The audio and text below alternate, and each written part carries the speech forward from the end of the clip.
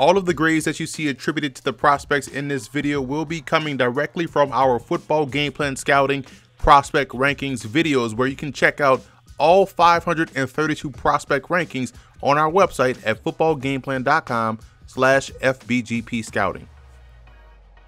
The Atlanta Falcons made it to the Super Bowl last year and were looking to improve a defense that was inconsistent at times last season. When you look at the prospects like Takk McKinley out of UCLA and Duke Riley out of LSU, you can see one point of emphasis was to increase the speed and athleticism at the second level. Running back Brian Hill out of Wyoming looks like the perfect complement to Devonta Freeman and has that ability to close out games late in the fourth quarter. I really like the Damontae Kazee selection out of San Diego State. I'm always going to take a chance on the defensive back that can take the ball away, and whether or not he plays corner or safety, Kazee is one of the best in the nation at doing so. Tight end Eric Saubert out of Drake was another great selection by the Falcons. Saubert is coming off an excellent collegiate career and showcased his ability to play in line throughout the course of the week at the East-West Shrine game.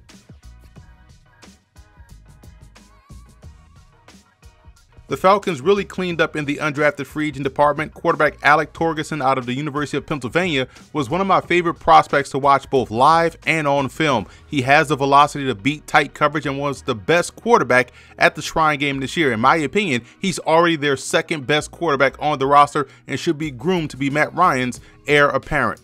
Taylor Reynolds was a football game plan preseason FCS All-American. He's cut from the same cloth as Damontae Kazee, a terrific off corner that has excellent instincts, quicks, and ball skills. Center Cam Keiser out of Portland State can play either center or guard, and with his athleticism and ability to get movement in the running game, he'll provide good depth up front for the Falcons. I thought Darius English out of South Carolina was steady all week long at the East-West Shrine game. People looked at his weight and assumed he was just a speed rusher, but he's a guy that's functionally strong and does a great job in playing the run and also setting the edge. Tyler Renew was a lead dog in the Citadel's triple option attack. He's a natural runner and could surprise in training camp. I like fullbacks that have the ability to tote the rock, and Renew can definitely do that. Christian Tago out of San Jose State was a tremendous linebacker during the 2015 season, dealt with some injuries this past year, but he's a guy I think can step in, provide depth, and also excel on special teams. Andres Knapp out of UConn was a CFL draft prospect as well. He's an older prospect at 25 years old, but still has some upside left to his game, and like Cam Keiser, Knapp has a chance to at least provide good depth up front.